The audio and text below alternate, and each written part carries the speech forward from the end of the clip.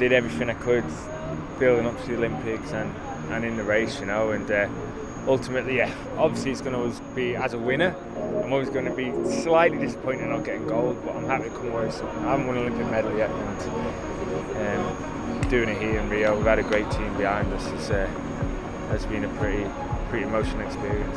Yeah, I felt a bit marked in the race, to be fair, but I knew that coming in. It's not like it was a surprise. It's not like I was like, oh, all of a sudden, like, that was always going to be the biggest challenge. But I think I can't say I lost the gold medal because I was marked. Like Elia Viviani did, he was incredible across all 6 events. That's what the omnium's about. It was my fault.